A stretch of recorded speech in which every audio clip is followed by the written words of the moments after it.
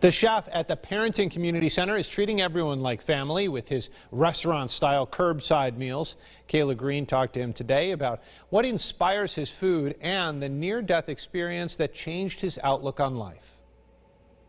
Well, I always had the idea that I wanted us to stand out from other places that do things like this. Preston Bennett says he loves chefing it up for the seniors at the Perinton Community Center every week.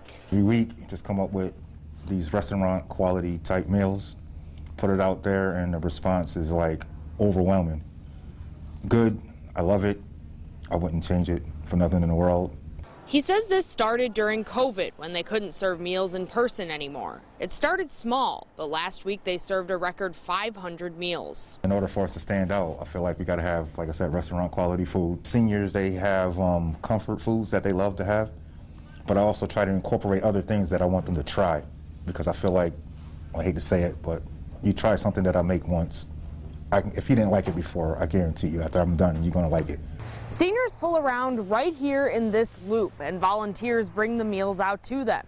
Some of the seniors I talked to say they absolutely love this program. The convenience of it, the price can't be beat. Yesterday we had salmon, which was just $6, and it was like a thick piece of fish. We love the variety, and the food is very good. But it's something about making seniors happy that just brings a warm spot in my heart. A couple years ago, Bennett had an allergic reaction to shellfish while cooking at a restaurant job.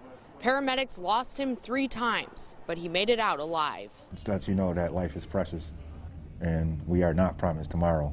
So every day that I come to work now, I try to give it all that I got every day. He invites everyone to come out and enjoy his meals and give him your most honest feedback. If you want good food, quality food, come join us at the Perinton Community Center. I mean, I'm gonna treat you like you're my best friend.